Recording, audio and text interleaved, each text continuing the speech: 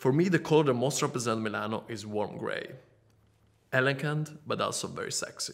What is very good about Milano is that you could basically walk everywhere. So the perfect days are during springtime when you can go out from the house at 8 in the morning and you walk around all day, finishing maybe with an aperitivo at dawn in some magnificent piazza. Living in Milano is the only possible choice if you want to keep an Italian way of living and also having an international atmosphere. I never drank a coffee in my life. I don't either like sweets. But if you are like in Fiera area, there is an amazing food truck that does the best sandwich with andouille.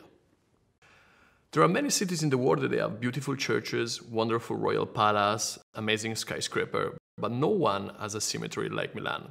If you ever walked into Monumentale, you should have realized that the best residential area in town is lived by the dead.